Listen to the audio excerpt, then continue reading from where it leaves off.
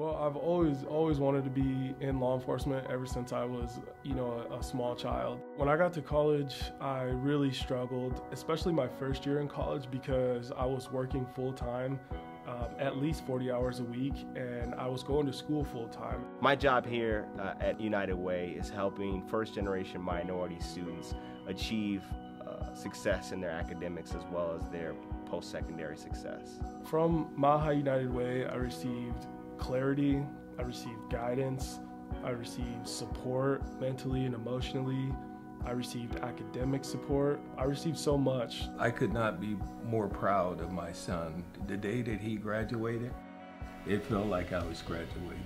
Oh, that's nice. The most important thing that I received was really love and just a sense of community and a sense of belonging.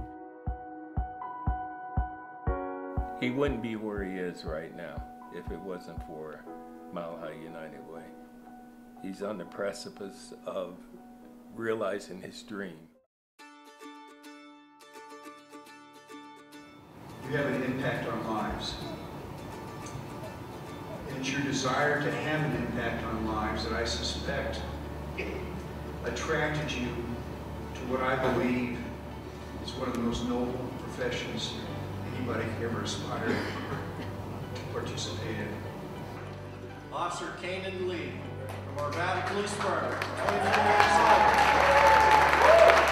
Colorado. He attended Metropolitan State University, received his bachelor's degree in psychology with an emphasis in criminal justice.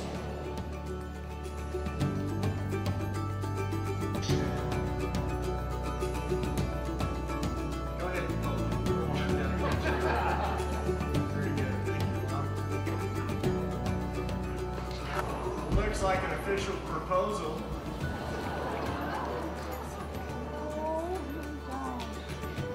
And apparently she said yes.